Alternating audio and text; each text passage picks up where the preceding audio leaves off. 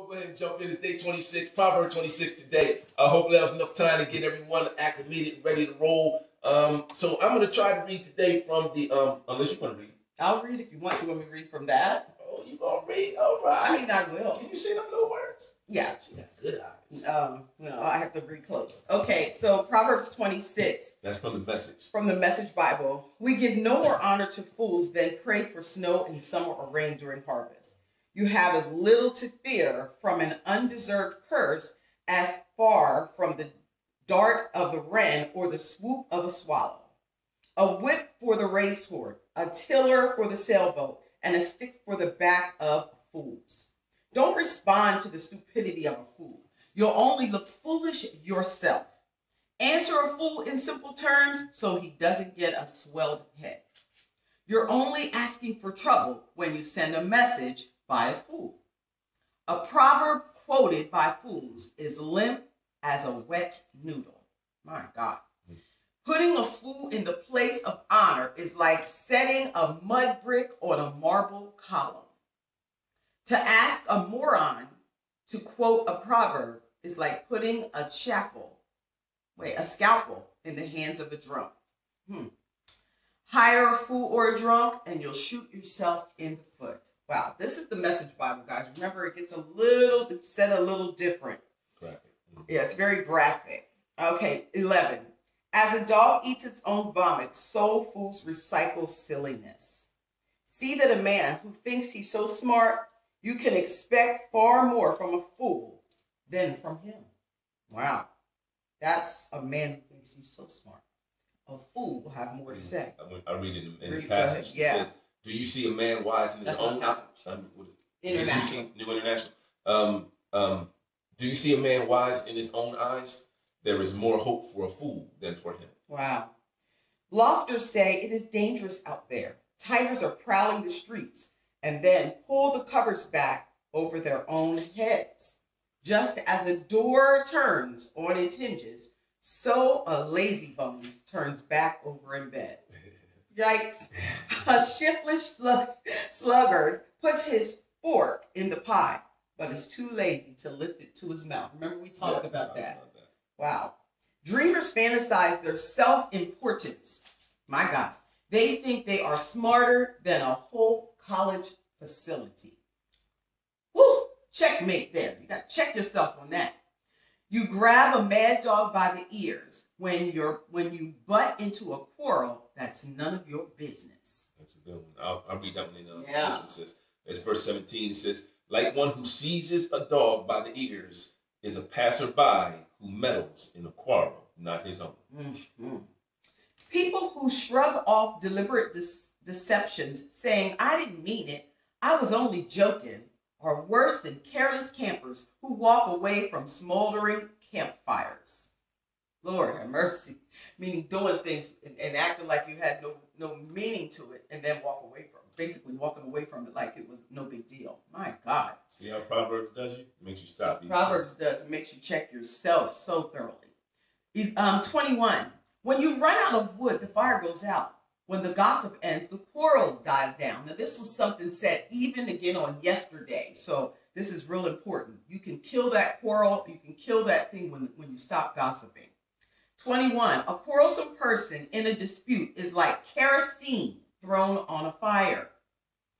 Listening to gossip is like eating cheap candy. Do you want junk like that in your belly? Smooth talk from an evil heart is like glaze on a cracked pottery. Wow. You don't even know. Even your enemy shakes hands and greets you like an old friend. All the while, convinced, I think it's supposed to say, conniving against you. So I'll read it again. Your enemy shakes hands and greets you like an old friend, all while conniving against you. When he speaks warmly to you, don't believe him for a minute. He's just waiting for the chance to rip you off. No matter how cunning he conceals his malice, eventually his evil will be exposed in public. I've experienced that. My goodness. Malice backfires. Spite boomerangs. Liars hate their victims. Flatterers sabotage trust. And that's the reading of the word. of the Lord. Wow. Wow. You see something else in there? Now, just it's fun to compare. Yeah, as someone else is reading one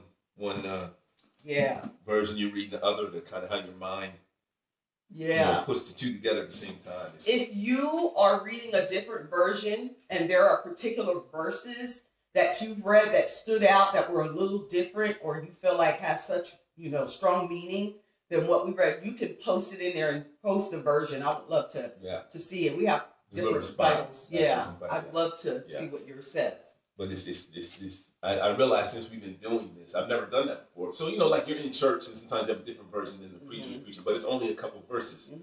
But doing this through a whole chapter and kind of watching, because we have 2 different versions up, it kind of explodes the meaning to you, So well, I have a parallel Bible too, and when I used to do that, I'm like, wow, it really does work well. Pretty cool. While someone else is reading. That's true. Yeah. So our life application today, you guys. Our life applications, and the title of it basically is, the focus verse is the 22nd verse, and we'll read it to you in a second. But it's basically, you are responsible to fact check. Yeah, that's good. You are responsible to fact check. Check ourselves. So you heard us stop several times in this. There's a lot of good little morsels in 26. But we chose verse 22. Can you read that one?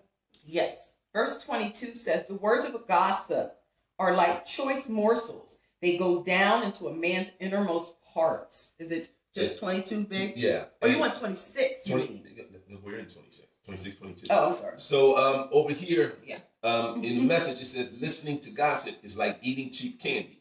Do you want junk like that in your belly? So even if you read the verse before and kind of, not necessarily the verse after, but the couple verses before, it starts to talk about quarrels and gossip and things like that. So we just got a real quick, every time I say that, it doesn't get quick. Life application for you today. Just want to read it to you. It says, when we receive the words of a talebearer, right? Somebody bringing tales. Again, yesterday we said, bring a bone, carry a bone. Sure will. So be aware of that, right? Even if it's your friend. Yeah. Okay. Just thought I'd pause there for a second. Bring a bone, carry a bone. Be aware, okay? And that doesn't mean the person is someone you throw away. It doesn't mean that. It's just you're aware. What you're hearing. You're aware. And what you say. Right. When we receive the words of a talebearer, whether we like it or not, they normally have an effect on us. Whether we like it or not. Why? Because words are seeds. They bring power, death, and life. So once they're planted, something grows. I think what would have been powerful there is whether we know it or not. Because sometimes we like what we hear because our ears like things that tickle them. Wow. But whether we know it or not, that there are seeds just being dropped. And I can attest to that. Somebody saying something to me and me saying out loud, nope, I don't think so. And later on, not I'm saying that I started wanting to believe it, but that would be when I see that person or that thing, that thought that was said to me comes up. Seeds are real, and they will fall on something. And keep in mind, and the scripture tells you that some falls on stony, different types of ground. But when they fall, they produce something. Whether it's short term or long term. Something. So we have to be very careful what we allow people to tell us about other people. I find myself many times where I'm like, man, I just should have said, nope, I don't want to know. Please don't tell me. I should have said that, or I should have done that. Because later on, that little thing is floating around in my mind. Right. And I don't want to receive that about that person. Right. And if you've experienced that, just let me know, give me a thumbs or something so I know you understand what I'm saying. Right. So the words that go down into us often change the way we think and feel about people and situations, even if what the talebearer says isn't true or isn't confirmed. So true. Wow. So it's like we're walking along and, doing your thing, daily life, everything happens, and someone says something or you hear a thing, right? That thing has an effect on you because we're not walking around guarded all the time. Yeah. We don't have on our COVID mask. We don't have, where something comes through a filter. Everything comes through a filter and we fact check it. Wait a minute, stop, fact check it. Yeah. You know, and that's not how we kind of operate, you know, unless you're exercising that, you know, on purpose. But most of them aren't. Right. You know, it's just, that's not how we operate, right? So, you know, he's gonna make us feel, how we say it, make us feel some type of way. Yeah. You know, about people or situations. Or even the person that said it. Right. Then we got to fight those feelings. Right. Even if it's not true. Right. We can know it's not true. And still feel some type of way. Yeah. Those little things start popping up when you see that person or something, man. It's crazy. Right. So, by the way, this is what I wrote. I'm sorry, I'm reading it. So I wrote it to read it all the way through, but we paused in between. So by the way, we have a strict responsibility to fact check every piece of information floated our way.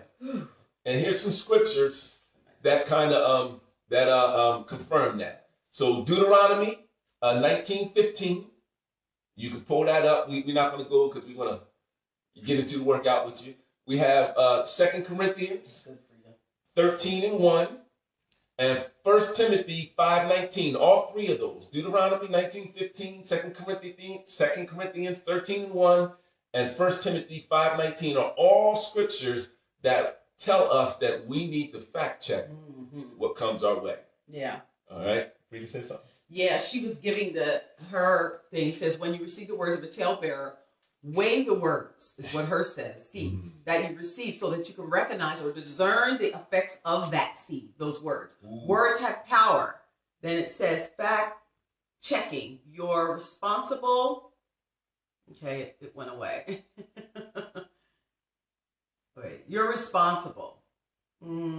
So it's your responsibility. Your responsibility, exactly. That's right, Frida. That's it. You're responsible. Absolutely. Exactly. And then we gave some scriptures behind it. So listen, once we start eating these tail truffles, I call them. Oh my God, so true. These tail truffles, because they're sweet and you want to hear them. Loaded and we're drinking the tail tea. I tried to get one of them words y'all talk about in the reality shows, right? So once we start eating those truffles and drinking that tea, right, and it's being passed in front of us, by the way. So the reason why we said it's being passed in front of us is because no one's forcing us to receive those things. It's just coming along, passing in front of us, but it looks nice. It catches our attention, and we either watch it go by or we grab some and we ingest it. And so I'm saying it symbolically, but that's kind of how it goes. You know, you could be minding your own business, doing your own thing, and you hear someone else talking. Yeah.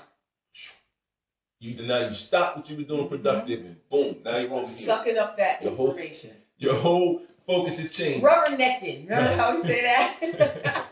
So ear hustling. Right? So, ear hustling. She's supersonic. So once we start eating these tail truffles and drinking the tail tea being passed in front of us, it's hard to stop. It is. It's hard to stop. Once you get in that cycle, whether it's eating just that piece of information or it's a practice in general, it's hard to stop. And you kind of get labeled that way. People see you that way, right? So what happens is... Wow, that's powerful. Yeah. Because sometimes they say, oh, call such and such. You know they know. They know everything. They can hear it. Oh, my God, that's so crazy. But that's so true.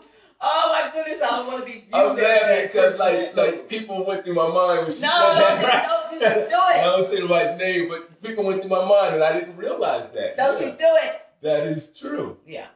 Okay, keep going. Keep going. What do you want to be known for? Oh, wow. Lord, I tell you, I'm just not operating that way. So these tails and this tea, these things, they have a multiplying effect, which almost always stimulates the desire to hear more, to get into more, to meddle more, and to become a talebearer yourself, right? So we said a long time ago, a thought triggers an action unchecked triggers a habit, a thought triggers a feeling triggers an action triggers a habit unchecked defines your character. That's what's being explained here. Yeah. You're developing a character of that's who you are. Absolutely. So finally, we're warned of this before in Proverbs 18, we talked about it, and it's repeated again here in verse 26. So this is a great concern, obviously, and coming from the wisest king ever, right? So thus, fact-checking tails should be considered a priority focus in our daily walk. So we should learn to practice that. Say, wait, I can't receive that. You know, I don't want to hear anything negative about that person. Right. I need to. Or be slow. Be slow to jump on board. Yes, wait absolutely. Let the conversation, you know, go for a while. Sit and listen. As you're listening, compare. You know, pay attention. Listen to it and tap into the spirit. You're filled with the spirit. So discern. You know, and be slow to speak. So that is a countenance, I'm going to call it, that I believe that we should all develop, especially the older we've gotten. Yeah. You can't just jump into stuff because you have way more at stake. You do now than I did when I was 30. Right. Or when you was 18. You know, it's a big difference. So, wow, 30, I'm saying 30. Like it's the new 20. I mean, like, said how old we got you, right? 30 sounds young, right? 30 is young, and I'll take it back today. Sure would. Right? That's funny. But it's something we have to develop, is what we're trying to say to you. So this whole fact-checking thing is not just a cerebral mental exercise. It is a countenance. It is a personality. It is a process. I don't even know the right word. At least the right word will come to me later. But it's who you are. It's something you develop. It's a practice. There you go. It's a practice that you develop, and it keeps you out of trouble, right? So fact-checking should be considered priority focus in our daily walk. Unwise acceptance of tales can impact the peace and the welfare of every aspect of your life. Yeah. And not just yours, but those around you. If Kim or I accept anything that's said to us, and listen, we're in the computer age. Yeah. So when you open your phone, it's a supercomputer, and you are tapped into the world. Before you know it, there are floods of things up on your timeline. It's like, whoa, hey, hold on. Right. Just floating through. Before you know it, you had your eyes on 10, 12 new things. Right. You just opened your phone. Especially YouTube and Facebook. And they all have a different, I think this is important, because all that information is not bad, but it's all someone's twist. Yep. You know, I might put a placard up, a wise saying or something, and mean it positive, but the twist I have on it. Yeah. You know, through the filter that you release. Through mine, yes. You know, or someone could be doing it negatively, or whatever the case may be. So there's all kinds of information out there. We have to develop a filter. We have to develop a process so that we are fact-checking information that comes our way. If not, then we will fall prey to everyone else's intentions and thoughts. Right. If you don't drive your own, then it will be driven for you. Wow. So it's your responsibility to thank you. It's your responsibility to fact check. If you don't fact check, then guess what? The checks are facting you. Just want to lift our arms, lift our knees, and spread our arms. So you're spreading your chest and you're squeezing your back. Remember, chin tucked, chest high. You guys ready? Let's pulse it out. Go as slow as you need to, because I am. I usually have 2 days of rest for the way things are happening, what I'm trying to do. I'm going to lower this down a little bit. So for those of you who need that double day of rest, that Saturday and Sunday, and if you're doing it, be gentle and kind to your body. So I want you to exaggerate stretching this shoulder, stretching your chest out on this. 4, 3, 2, 1. Bring your knees together, right? You're going to, I'll do it from the side from you. You're just stepping back. You're coming up, but you're keeping your legs bent, so you're keeping some tension on those knees. Don't come all the way up. There you go. Step back. When you go back, try to make that straight leg, straight in the back. I know mine isn't. Do your best. Forget the rest. Chin tucked. It's a low impact workout today. You are now warming up those thighs. Those first couple probably felt them in your knees. Should feel a little better now. 3, 2, 1. Bring your feet shoulder width apart. We just go lunge side to side. Keep the chest high. Push your butt back so that you're feeling into that inner thigh. Right? Now try to speed it up a little. There you go. There you go. Keep the head neutral spine. Back and forth. Push off that knee. That's it. Chest high. Looking out in front of you. Now we're going to go down to the plank position. Take your time getting down. We're just going downward dog, spider up. So it's downward dog, spider up. You can do it on your knee if you like. Take your time. So I want you to focus on that downward dog, stretching out that middle back. So that means keep that head in neutral spine. Push that butt back. On the spider up, try to get your foot up to your hand. If you can't, that's okay. 3, 2, 1, hit your knees. I want you to step up to stand up. Push yourself up. Now we're going to a squat pencil. So my feet are a little bit wider than shoulder. I'm just coming down, squat, pencil up. Take your time. Slow and controlled. So when you're going down, you're tightening the abs, keeping your chest up, and then you're kicking out. So when you're kicking out, you're not using your hip flexors. You're kicking your legs straight out, tightening that core, trying to put it in your core. Leg does not lift. One side might not lift better than the other. So I want you to just do it control. We shouldn't sweat today, but you should feel something. You sweat every day. Good job, good job. 4 more seconds. 3, 2, 1. Put your right foot forward. Your other foot pointing out. There you go. And just lean down. Lift your toe. Grab your toe. Keep your back straight. Chin tucked. So your head's out. Let it down. Switch legs. I'll do it from the side for you. Back straight. Looking straight at the ground. Lift that up. Don't resist the urge to bring your head to your neck. Just keep your back straight. Push that back. Ready? Bring it up. We're going right into the next move. This move might burn a little bit. When you get in lunge position, right? Back knee bent. You want your core high, so resist the urge to lean forward like that, or to lean back. Keep it straight up and down. 3 lines. 1 line in the front, 1 line in the back, 1 in the middle. You're just pulsing, right? 3, 2, 1. I want you to switch legs, stay low. Switch legs, get right into the pulse. Good job. Chin tucked, chest high, shoulders low, neck long. You're pulsing. If you can get low, get low. If you can't get that low, don't get that low. But keep that core tight. You need to reset, jump back in. It should be that, but burn, right here. Ready? Bring it up. Let's stretch those quads out. We just use them, so it's an active stretch. Oh, the first couple are tough for me. So practice being able to hold yourself. If you need a chair to hold on to it. So remember with these, you're keeping your knees close. You're not extending or hyperextending your hips. Actually, knees are out. Right? I thought they were out. All right. So this was ugly here. Right? If you need a wall or something to hold on to it. So we're going to the run stance. Right?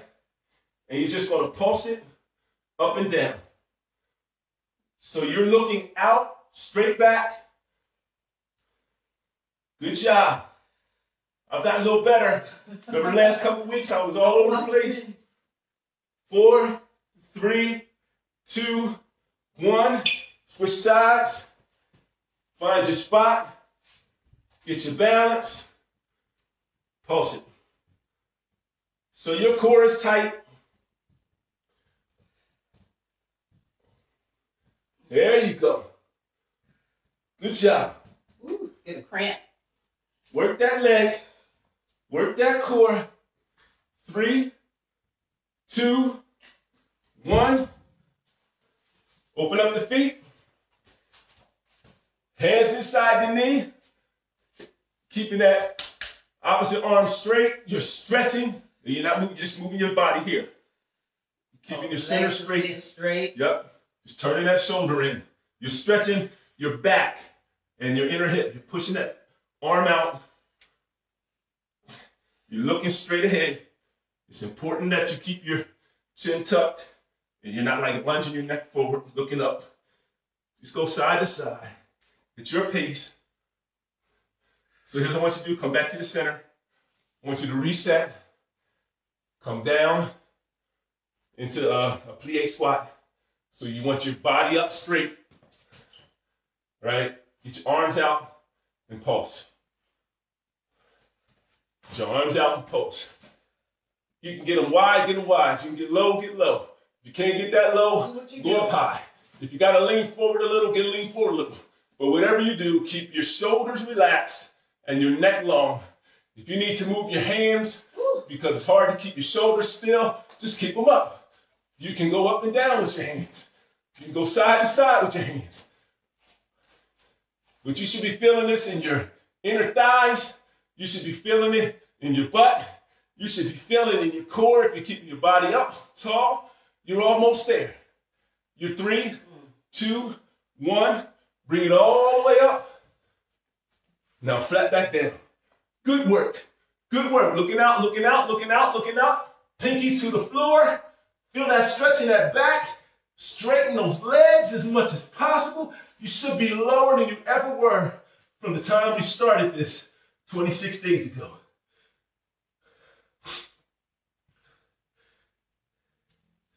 Lead the stretch with your chest. Roll it up. Roll it up.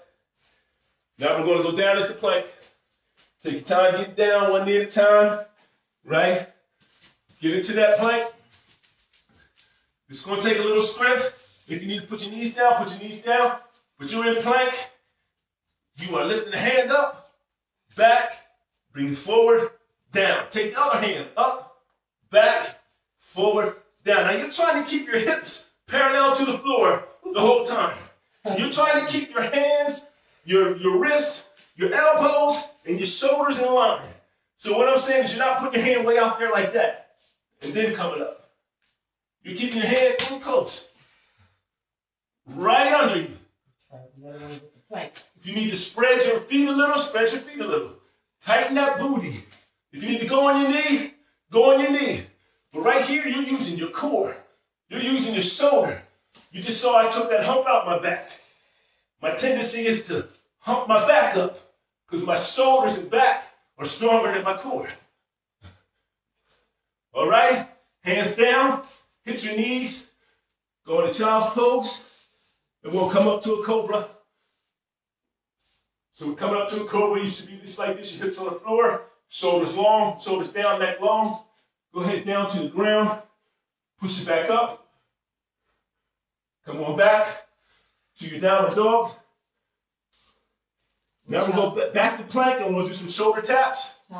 Right? You can do it with your feet down or not. So we're going to walk, walk, tap, tap, walk, walk, tap, tap, walk, walk, tap, tap. Same foot, same hand. Good job.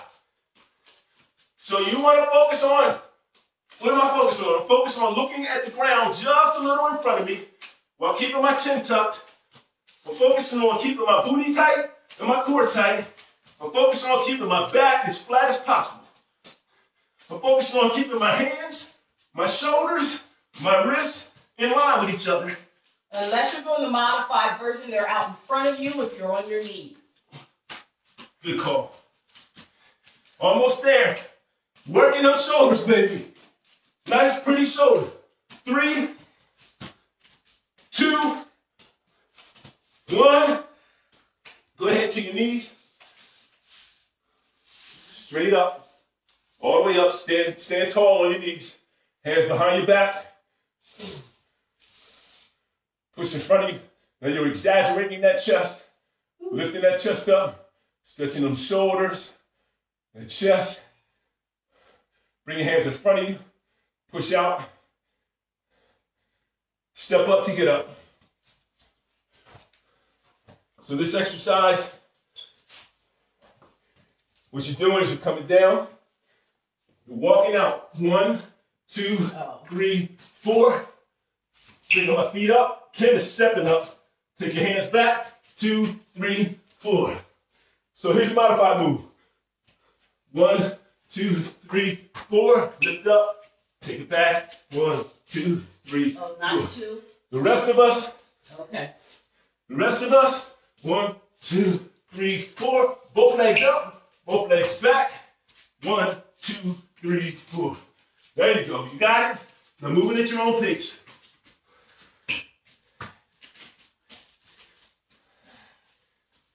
Stretch that back.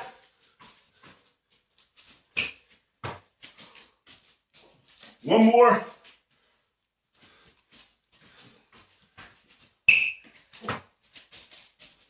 Good job. Now we're up top. Feet together. Elbows up. Just bring them together like you're doing a fly. Squeeze those elbows together. Bring them out, all the way out. Tuck that chin so that you're stretching the shoulders and not your neck. Good job. One more, all the way to the middle. Drop your hands down. I want you to go back down to plank. This time, there's no modified move. You're just alternating your hips, alternating your knees. If your modified move is take a rest, jump back in. So here, you're looking just a little in front of you. Your head's in neutral spine. Your core is tight. Your booty's tight. Your shoulders are burning. You're keeping your arms, your elbows, wrists, and shoulders in line. That's right. Keeping that back up. You're not letting your body lunge, sag down, and you're not lifting the weight up. It's right in line. Lots of resets. Just alternate.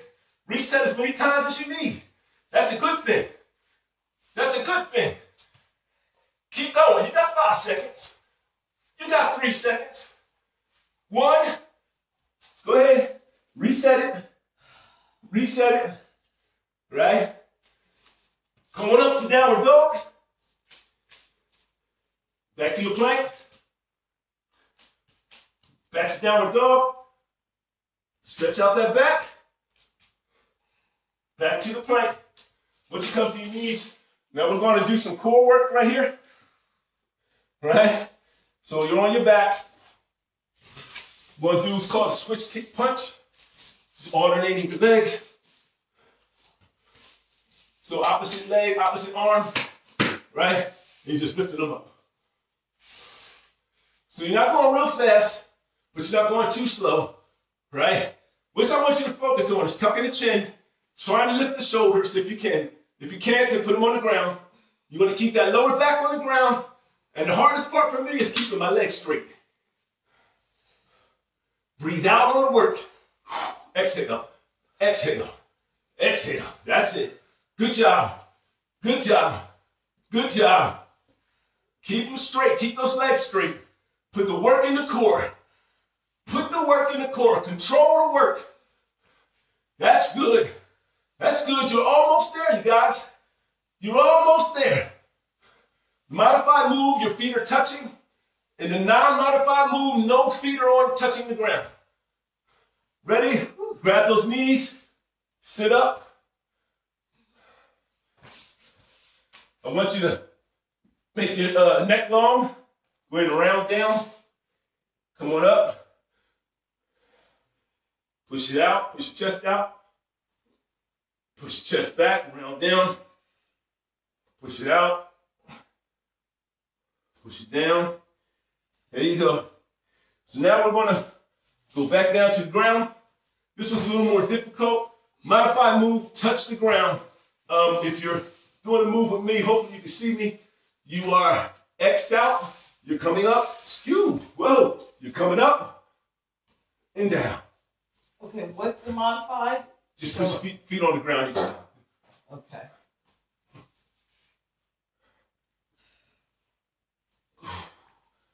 This one's tough for me. I gotta focus.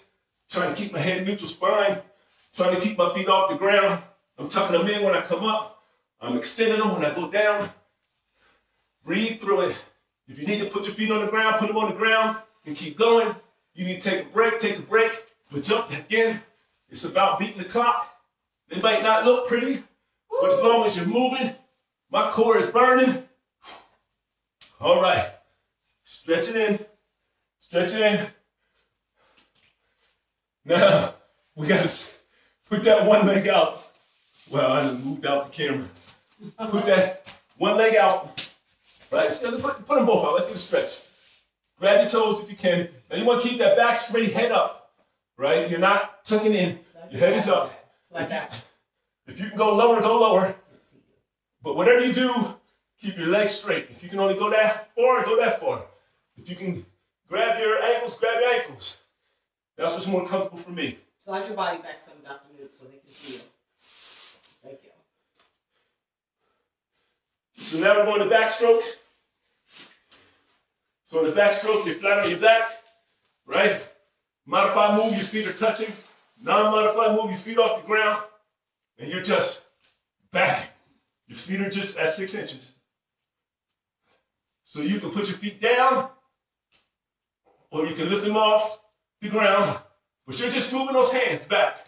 So you are touching that thumb to the floor.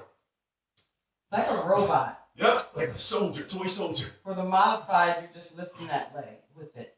So the thing here is you want to keep that lower back on the floor so you don't hyperextend it and hurt yourself. If your feet are low and your lower back's off the floor, then lift your feet higher to keep your lower back on the floor. I flex my feet to put more tension in my core. You got 3, 2, 1. Come on up, grab under your knees, reset. I want you to get in a C-sit. And here, I'll do it in front of you. Just take one arm, bring it across. Stretch that shoulder and that lat. Get that arm up. Let's pull to the other side. Good work. Good work. All right, we're going to tabletop. Same arm, same leg. It's going to take some balance. I'm going to do my back arm, back leg first. That's the hardest one for me. So you're relaxing your shoulders. Your neck is long. That's it. Shoulder, wrist, elbow in line. Right? And once you get it out there, good. You can pulse it. 3, 2, 1. Switch sides. There you go. Get it out there straight. Trying to keep that body, those hips parallel to the ground. Once you get it out there, go ahead and pulse it. So you're working that back. You see me, I got my shoulders sunk. I got to let those shoulders long. Put it in the core. 3, 2, 1. Both down. Come on down to child's pose.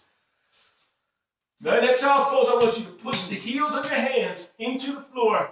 You should really feel this one because you just tightened that lower back. Good work. Get it down there. So you're pushing with your hands. Push your body back. Right? Some of us, our back will be kind of curved. Some folks, it'll be straight. Some of us can't go that high. Your butt will be up in the air. Some people are super flexible and their butt's already all the way on their ankles. Whatever it is, you get that stretch on. All right, come out of that child's pose. Put your hands under your shoulders. You're on hands and knees like this. You're going cat-cow. So lift up. So when you're lifting up, you're not just tucking your neck. You're actually lifting your back, like you're tightening your core, lifting your core. It's like you're trying to take your stomach to the air, right? And then exhale and lift up, looking straight up. Now I don't have a real good curve in my back, so it doesn't even look like I'm doing anything. But man, it feels like it. It does. Right? You can see it.